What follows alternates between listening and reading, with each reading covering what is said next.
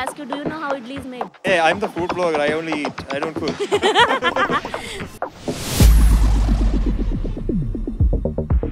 So, do you guys know idli? So, how is it made?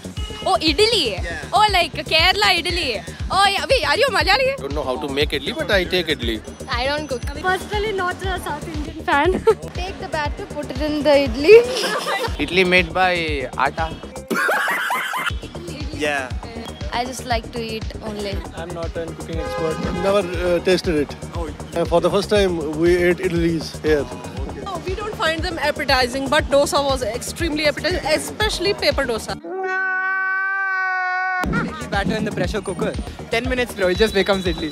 Mashed or something, then it is mixed with water, and the batter is there, and take rice, you put in the grinder. Yeah, you soak it.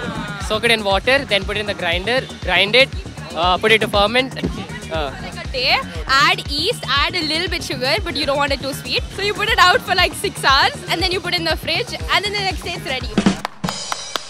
You put it in mold, idli molds, and then keep it inside the idli cookers. Ask your mom for how long it should be on stove. That's all.